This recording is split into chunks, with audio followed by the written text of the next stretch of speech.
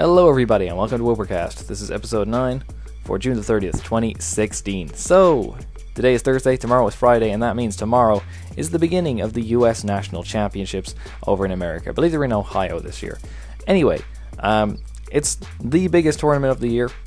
Not the most prestigious, of course, that's Worlds, second most prestigious, arguably. But in terms of attendance, we're looking at over 1,000 people showing up for this thing in TCG Masters. That's an awful lot of people. We don't get that over here in Europe. It's quite a huge event, and good luck to absolutely everyone who's going over for it.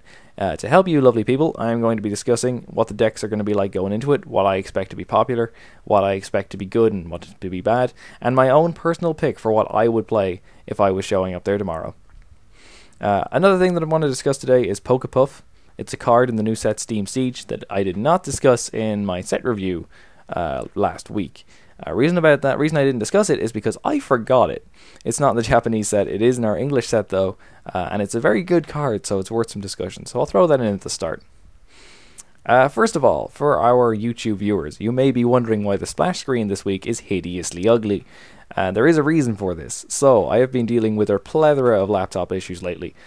Namely, it just randomly decided that it would not work with anything with Adobe in its name. It just decided, you know what, no, even though the vast majority of my work is all done in Adobe software, in and outside of YouTube, it's just crapped out on me and I can't use it anymore for some reason. Have no fear, new laptop ordered, should get it Friday. Quick shout out to Brexit for making the sterling rate go down dramatically, and very easy for me to get a laptop at short notice on Amazon. So that's one good thing that came out of Brexit, I guess.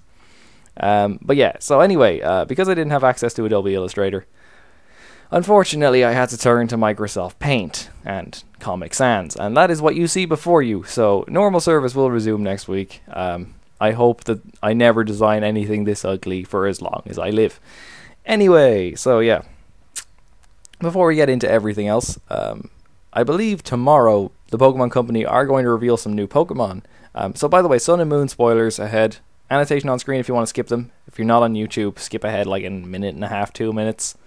I won't be talking very long about them. That's some new Pokemon revealed. They're pretty cool. All I wanted to say was that Bruxish may be the most hideous thing I have ever set my eyes on. Like, holy god. It has leaped over Nosepass as the ugliest Pokemon in existence. Like, by a very wide margin. I don't even know where to begin with it. It looks like someone ate a Basculin, threw it up, and tried to reassemble it. It's just absolutely horrible. You're going to get given an Old Rod super early on in the game, and this is going to be all you find. I swear to god. Does anyone actually like Bruxish? That's kind of what I wanted to touch on here. Leave a comment below with what's your favorite Pokemon from Gen 7 so far, because we've had some cool ones revealed so far. Let's get some discussion going. Tell me what you like from Gen 7 and what you don't like. And if you do like Bruxish, please explain your reasons, because, dear Jesus, this thing is a monstrosity. Personally, Rowlet was top of that list for quite a while, but Charjabug has quickly overtaken him. I love that thing. Badass evolution line.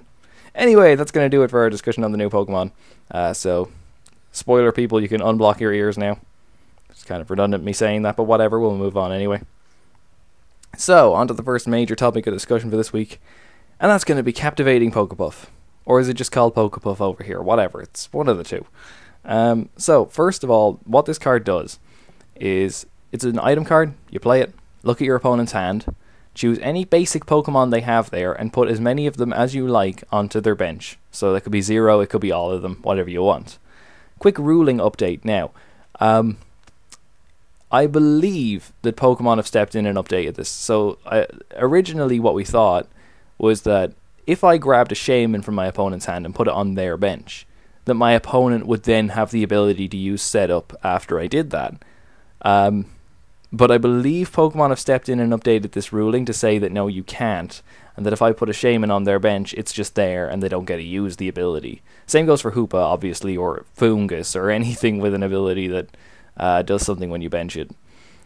So if I'm wrong on that, please do correct me. I think I've got this right. But yeah, correct me if I'm wrong. I couldn't find it through Google, so whatever. But yeah, this card is kind of crazy. First of all, it's a really interesting card. Haven't seen anything like this in the format, or at least for a very long time. It's basically Hand Scope, but better in every conceivable way. So throw away your Hand Scopes from Plasma Forces. What am I on? Phantom Forces. I don't know why I always call it Plasma something for some reason. But anyway, yeah, so the biggest thing that people are going to be saying this should go in is Night March, and really it's hard to disagree. As it stands, if you have a Shaman on your board, Night March will kill it. If you have a Shaman in your discard pile, Night March will bring it up and kill it. The only safe places for Shamans are your deck or your hand.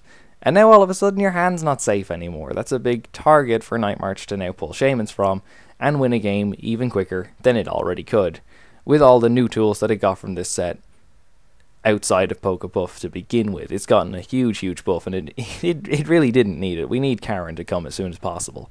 And I'm saying this is Night March's biggest fan, I assure you.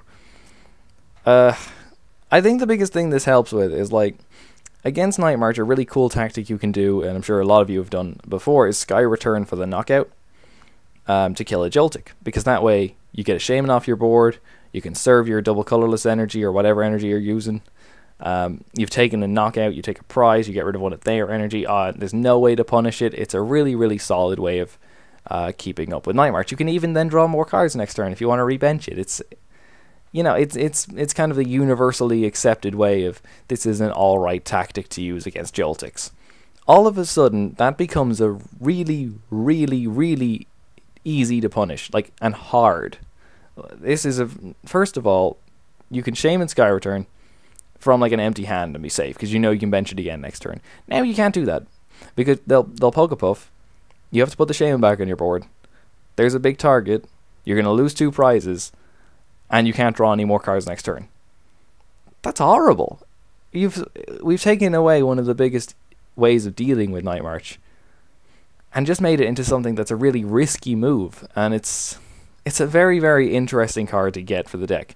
And I think for that reason, the biggest use for this card in Night March will be against will be against the mirror match, because it basically means that, you know, Sky Return for the knockout's great in that, because conserving your energy is so important in the mirror match.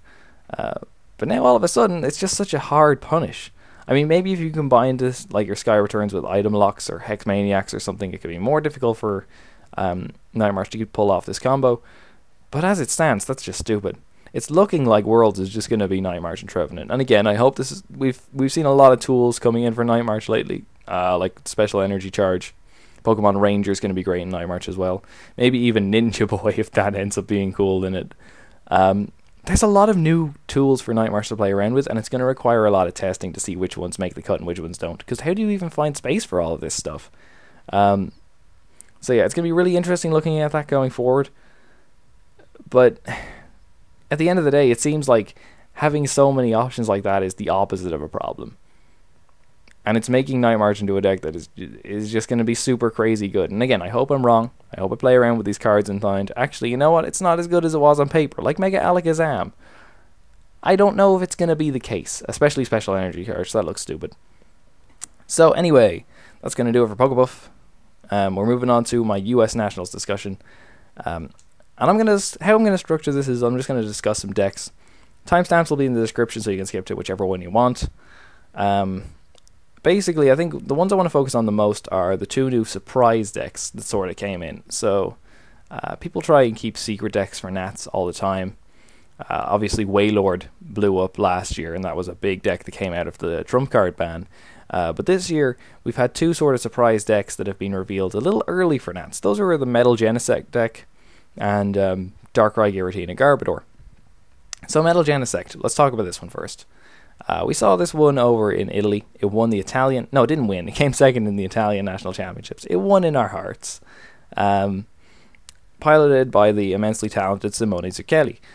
And it looked really impressive when he was playing it. I think it was one of those things that a lot of people looked at the card and said, you know what, this isn't the kind of format where a high HP EX comes in and beats all these non-EX decks. But he really proved that it was capable of doing that. And that this actually is a format suited to Genesect, because looking at the list of decks that are also popular, there's really not a whole lot of them that pose much trouble to Genesect. Like, let's have a look at Night March. Okay, on paper, awkward. You've got a lot of EXs, Night March doesn't. That's what Night March likes. But then you remember that this deck can get away with things like Assault Vest and multiple Fury Belts. And it has Aegislash EX, which resists Psychic and has that amazing ability that prevents damage done if we have a double colorless on our Pokemon. So cool, all of a sudden we've got this great answer to Night March. But okay, argument. Night March can chain Hex Maniacs. very easily. Night March, if they're running Megaphone, a lot of people dropped this because some people were because there wasn't a lot of Giratina in the format, so a lot of people did drop. What am I saying a lot? I mean people dropped the Xerosic. So people do still have the Megaphone in.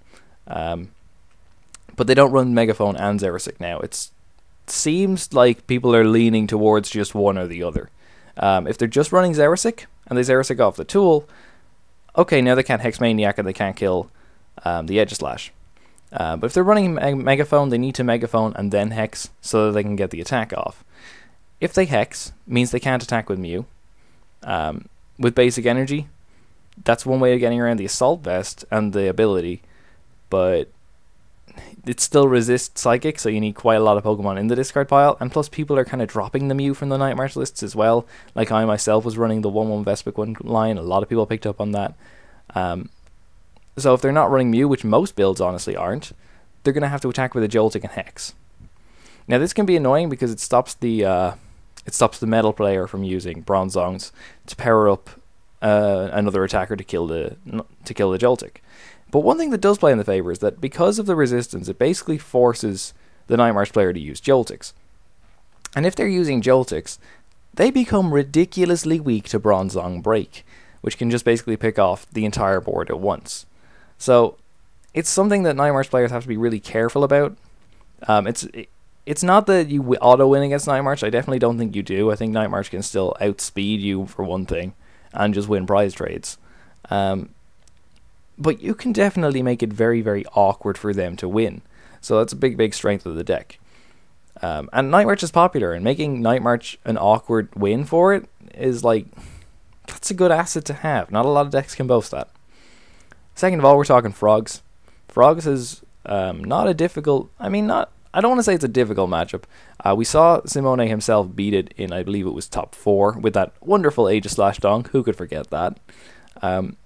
I think the big thing about it is, first of all, you've got the Bronzong, the new one that prevents Shadow Stitching from shooting off your Metal Lynx Bronzongs. That's a great asset to have. It basically means that you can set up a Genesect and continuously kill whatever's in the active spot, even if it's a Greninja Break.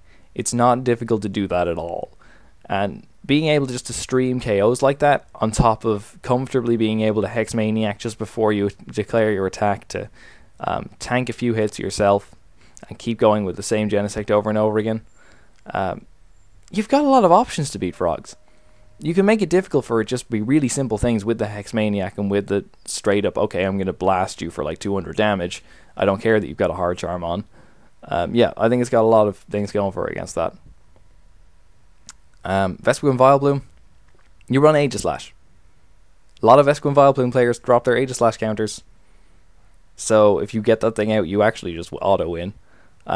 Also, I know Simone only ran 1 in his list, but I imagine a lot of players will be upping it to 2.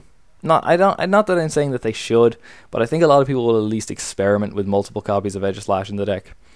And for Vespiquen and Vileplume, beating 1 Aegislash, easy, no problem. Beating 2 Aegislash, kind of difficult. That's a little bit different. Yeah, that becomes a lot harder. You give your opponent a lot more turns. On top of that, it's also just got a lot of EX Pokemon, and that's actually something Vespiquen and Vileplume doesn't like to deal with. Anyone who's played it knows that if you're getting 130 damage off turn 1, that's good. That's that's ideal. That's like a high number to be hitting turn 1. It's definitely a deck that was built to deal with the non-EX decks. No, I think Metal should be having a decent time against that. Trevenant, okay, yes, he did lose in the finals to a Trevenant deck because Trevenant has turn 1 item lock, and that's just strong against everything. But on paper, you still have a good Trevenant matchup, and he said himself that he still felt his Trevenant matchup was good. We're talking, you've got a resistance to Psychic, so your opponent is forced to use Silent Fears, but you can stop Silent Fear with the new Bronzong, in which case they're forced to Tree Slam for 40 damage, which is not an awful lot of damage. So you're really quelling the amount of output that thing has. Also, you can just one-shot break super easy. Yeah, you really should have an okay time against Trevenant. Again, if they go first, they get the item lock up. That's the point of Trevenant. You don't do very well after that. Your max elixirs are offline, whatnot. But other than that, you should have an okay time against it, I reckon. Water Box, you can probably trade prizes with this thing really well. You can knock them out in one hit. They can't knock you out in one hit unless they're running Aurora EX, but that's weak to metal, so that sort of creates a whole other problem. Seismitoad's okay, you can Grenade Hammer for 130, but Genesect can kind of come in and kill the Seismitoad in one hit. It's not a huge issue. They have Regice to stop your AEX attackers, but then you've got Bronzong with Hammer in for 60, which will hit Regice for weakness and do exactly 120 damage to kill it. So yeah, you have an answer for everything in that deck. I wouldn't be afraid of Water Box. Metal has great matchups across the board. Really fantastic deck. Against YZG as well, I think Zoroark might be a bit of an issue, just because you have to have a high bench size in the first place. And also, they've got a lot of non-EX attackers, you don't. But I'll come back to Zoroark in a minute. Maybe the Bronzong Break can help out in that matchup. But I'll come back to Zoroark in a minute, a little bit later on this week's episode. I think the one really, really difficult matchup for this deck is going to be Mega Ray Quasar. So, basically, not only does Mega Ray itself have a ridiculously high damage output, it's going to be able to eat through all of your Genesects, all of your Aegislashes, because they run multiple copies of Hex, so the ability shouldn't matter too much. If they really have to sit back and build up, they can start attacking with Jolteon instead. And really, what do you attack with to beat the Jolteon? Not only does it prevent the abilities, not only does it actually stop all basics attacking it, which your deck is fully basic attackers, it's also got a metal resistance. The only thing that can really get around it is the Bronzong Break, but which attack does not actually apply weakness and resistance, so that's kind of cool. But then you need to commit quite a lot of energy to that thing, and if you're doing that, Mega Ray will come in, kill that, probably Hex Maniac at the same time, so you can't get all the energy back onto something else. And now all of a sudden you've just lost the game. I think Mega Ray could be a really difficult matchup for it. But that's Metal. Great matchups across the board. If you went into the tournament playing Metal, I think that's a great pick. I think it's a really solid deck. And I think I wouldn't be surprised to see it hit top 8. I really wouldn't. Darkrai, Giratina, Garbodor is the next secret deck that sort of got revealed a bit before Nats. It sort of just entered the format at a brand new point. And how do I feel about it? I like it a lot. I think it's got some very cool matchups. Against Night March, having Giratina and Garbodor is fantastic, and like I said, a lot of Night March players are just dropping their Giratina counters, like Enhanced Hammer and Xerosic, sort of are leaving some lists. I feel in order to be able to consistently beat Giratina, in Toad-Tina, you needed to run both Enhanced Hammer and Xerosic. But the difference here is that Giratina will be powered up with probably like a double dragon, and then 2 darks. So you can only get rid of one, and they only need to reattach 1 energy to keep going. And this becomes a much harder job to consistently get rid of their energy when they're also running Garbodor, so you can't shaman into your resources. Giratina's got an awful lot going for it. You can't even Fury Belt a shaman and to keep Sky Return looping them, because obviously Giratina shuts off the DCE, and the Fury Belt, I don't know, I think it could be a really, really awkward time for Night March. There is again the case that, okay, you go first, you bench Giratina, you pass, Night March plays catcher or Lazan, brings it up, turn 1, 180, go to hell. Like, that can happen, of course. That's kind of what a lot of Night March decks are built to do. But hey, you never know. If you're playing for the long game, that should be okay. And really, just if you get up 1 Tina and a Garb at some point, you should be in a pretty good position. So yeah, Night March definitely winnable. Looking at Frogs, the Garbodor is so good against Frogs. I was actually debating putting a Garbodor in my list for UK Nationals. I played Vespiquen Zoroark, for those of you who don't know. And I didn't in the end because I felt that the only thing it actually beat was Frogs. And that is true. Garbodor helps out against Frogs immensely. They rely so much on their abilities, especially against big HP Pokemon, because like Moonlight Slash isn't going to do a whole lot to a Giratina with a Fury Belt on it, or to a Darkrai with a Fury Belt on it, which is probably what attacker you'd be using there. Of course, Moonlight Slash in combination with a bunch of other abilities, now that's fantastic. That'll work. That'll probably kill the Darkrai in 1 hit, but the Garbodor is what really stops that and really creates an awkward disposition for Greninja. I think that means a lot of Greninja players now need to start looking at Xerosic into the list. I know a lot of players ran that anyway, but I think I'd really, really want a way of dealing with that Garb if I was playing Frogs. Now, of course, like if you use Air Stick it off and then use your abilities to kill the Garb, you'd need 2 giant Water Shurikens to do it, but it is possible. You can then kind of swing the matchup straight back in your favour that way. But no, on paper, it really should be in Giratina Garb's favour. We're looking at Vespiquen Vileplume. First of all, no one's really playing Vespiquen Vileplume. And you've got Tina. Like, technically you can get the Garbodor up and be very good from there, but Giratina is very, very, very good against Vespiquen Vileplume. Yeah, I feel like the Vespiquen Vileplume players, some of them are running like Jolteon EX as a way to sort of circumvent this. I don't know. I feel like that's not going to be super popular anyway. But Tina should make short work of anything with special energy. Like, should make short work of Vespiquen Vileplume because it relies so much on special energy and has no real way of shutting off the Tina or killing it before it becomes powerful. So yeah, that's how that matchup rolls.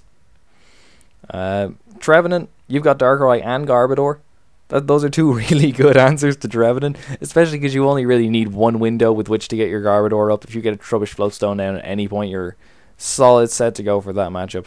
Water Box. You know what? Water Box has a lot of abilities in it. Garbodor stops that.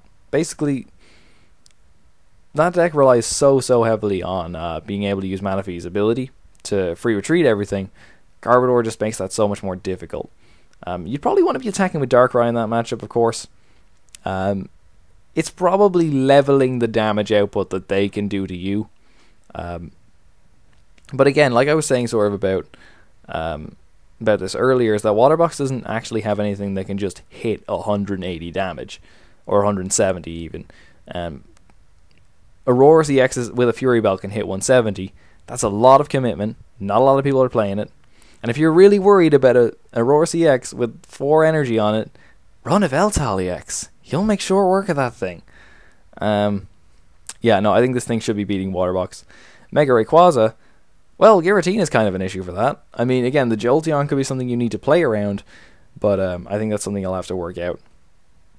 Because again, let's not forget Giratina has an ability that actually stops damage from Megas. It's actually easy to forget that Giratina has that ability because the rest of Giratina is so damn good. So no, I think Darkrai Giratina is arguably even in a better spot than Metal is. And I think I'd be leaning towards it more. The only issue with it is that people are kind of gonna be prepared for it. Like, it's just sort of blown up over the last week or two. We all know about it now. I don't think anyone's going to be going into this tournament, anyone prepared is going to be going into this tournament without having an answer to this deck, or without at least being prepared to face it. So there you go. What else we got listed down here? Okay, so on to sort of the old hats, the big favorites, the ones that I think a lot of people are championing right from the get-go. Hey, it's Night March. We all love Night March.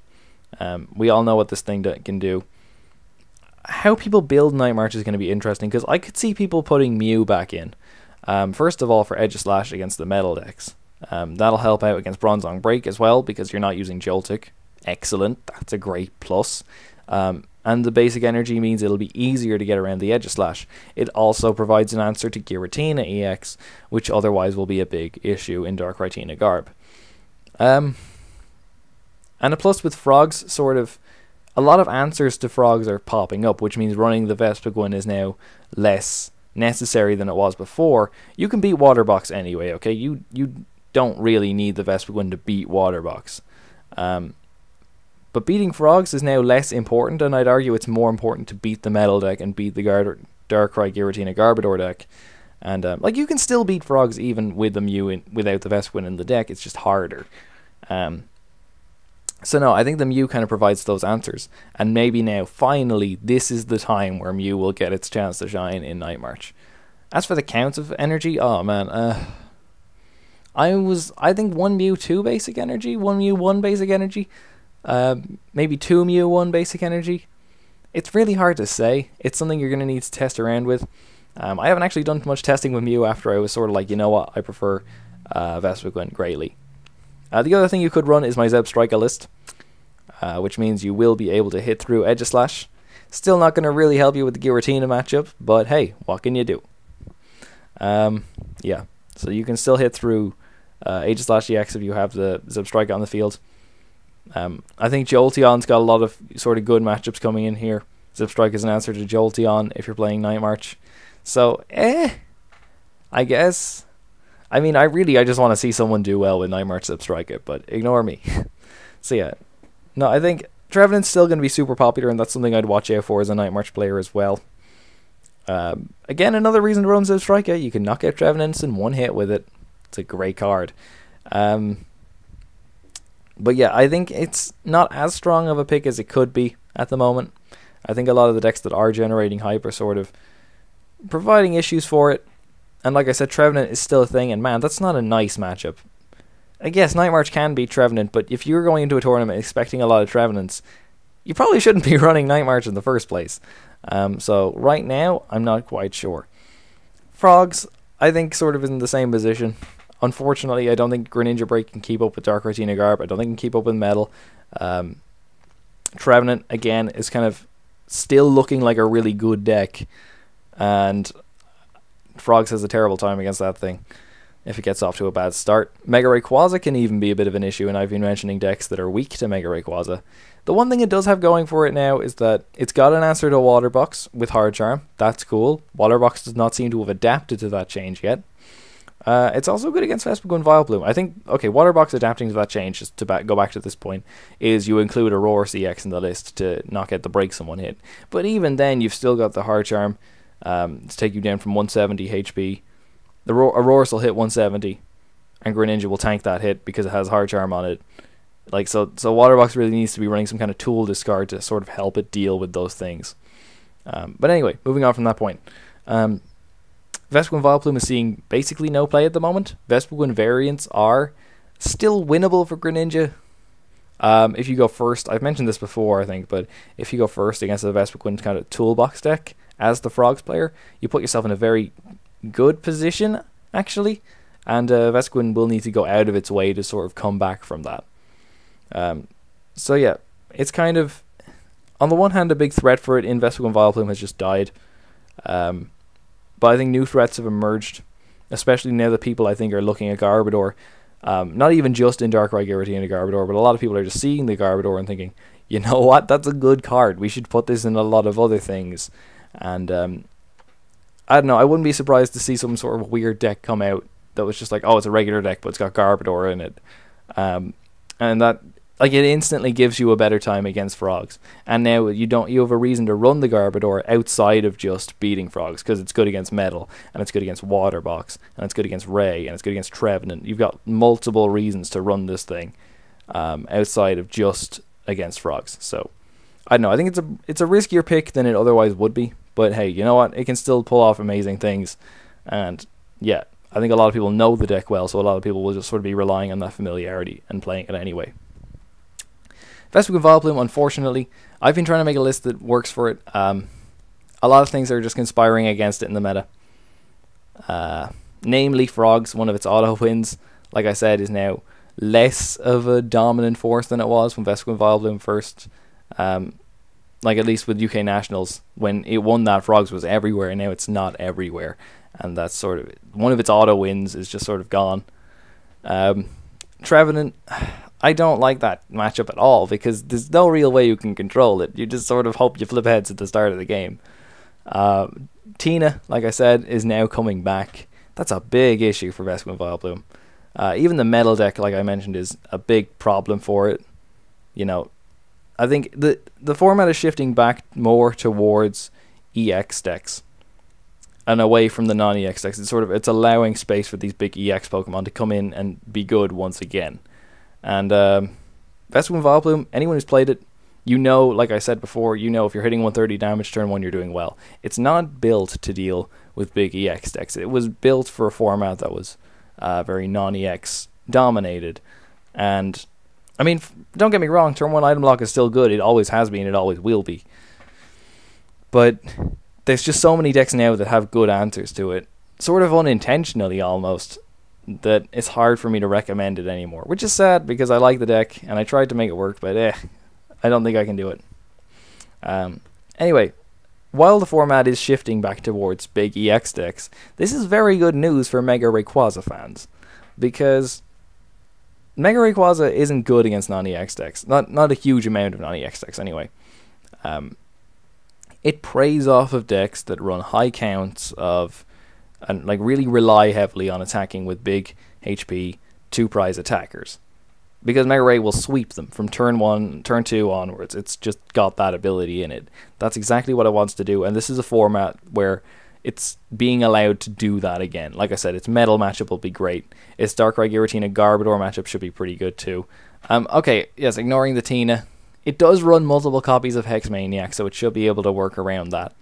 And it runs Mega Turbos and Basic Energies. You can probably power one up without having to use double colorless energy and be kind of caught out by Chaos Wheel. Yeah, I like Mega Ray.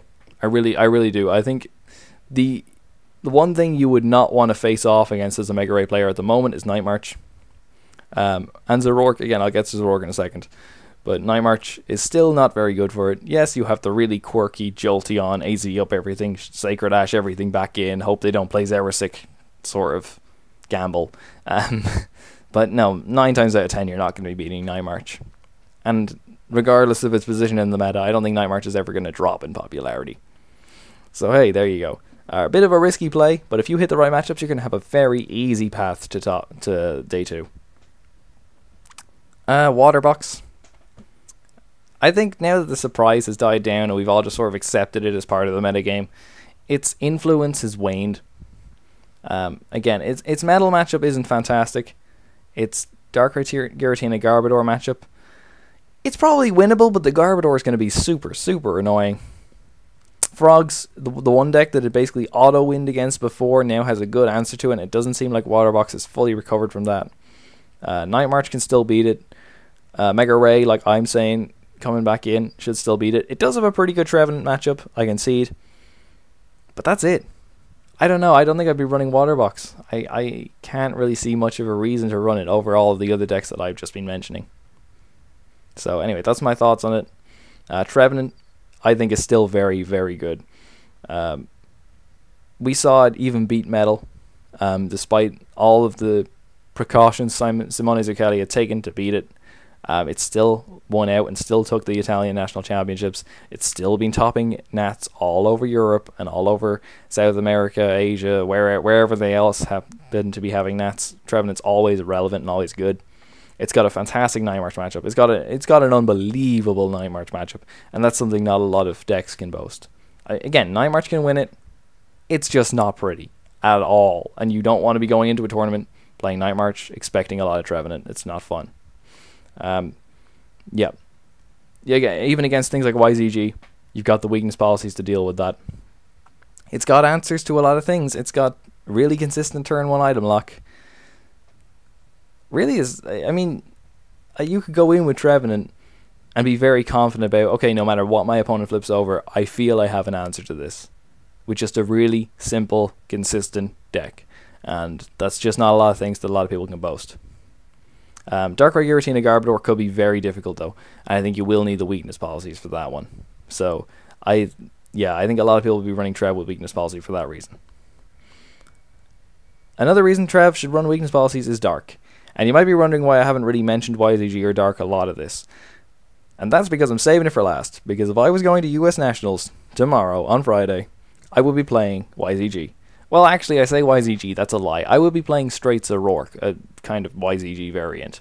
So, I think straight Zoroark actually has the best matchups across the board. And I think it's something that, I mean, I'm personally familiar with the deck, and I've played it a decent bit myself. I think it's a really simple deck that is actually in a very good position. So, first of all, let's say we got what, 4/4 Zoroark, like 2 breaks. That's probably standard for it. That's what my list is anyway. What do we beat? Okay, Metal. High bench sizes. Cool, we'll take care of those. High HP non-EXs by the time they get a Bronzong break powered up. They're not going to be clearing your board like they can with, say, Night March. So that's something that's definitely in your favor. You're going to be winning the prize trade, even if you're two-shotting them. You've got a Veltal EX. If you want to, I'd run 1 copy of a Veltal EX just because there's a lot of high HP Pokemon that require a lot of energy to do a lot of damage. And that's where Veltal EX comes in. So, You've got that at your disposal. So it's got answers to beat Metal. Darkrai, Giratina, Garbodor. Okay, so Rourke Break eats Giratina for breakfast, alright?